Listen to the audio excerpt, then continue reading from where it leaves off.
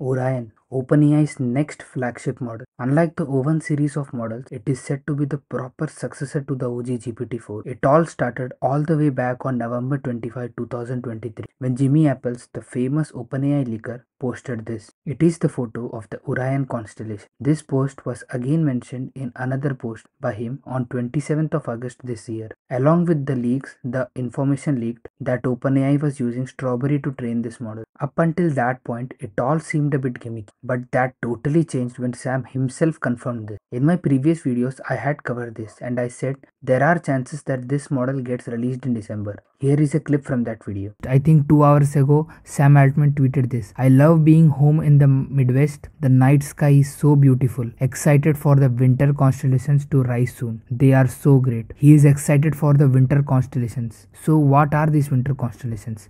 What I did is that I just copied this, took a screenshot of this and gave it to ChatGPT and asked it what is he talking about. It says that these are the constellations that are prominent in the winter months, and at the end it says Orion in particular is often favorite because of its bright and easily identifiable stars. And these are the likely ones that Sam Altman is excited about. Then I asked it, tell me the most prominent, and it said the most prominent is in the northern hemisphere is Orion. So when can we actually expect this model? So as you can say, so it's GPT-5 Orion in December. So after the elections in November, maybe December is the time when we could have this model as per the leaks and rumors. So the question is, why are we talking about it now? It is because The Verge has got some new information about this one, and even Sam has tweeted something interesting. So according to The Verge, OpenAI plans to launch Orion, its next frontier model, by December. The article further says, another source tells The Verge that engineers inside Microsoft are preparing to host Orion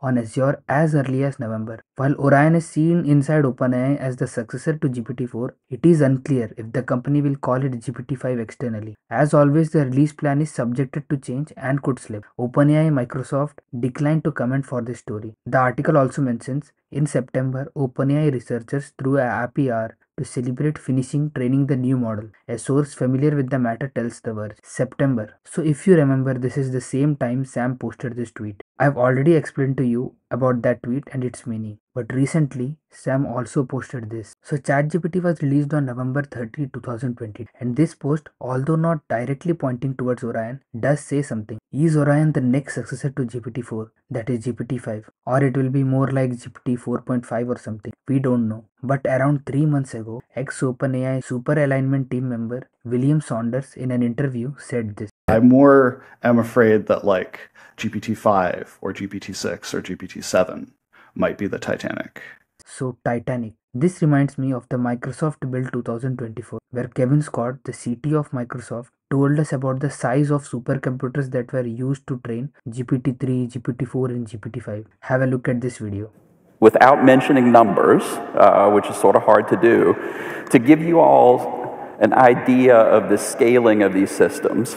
So in 2020, we built our first AI supercomputer for OpenAI. It's the supercomputing environment that trained GPT-3. And so, like, we're going to just choose marine wildlife as our scale marker. So you can think of that system about as big as a shark.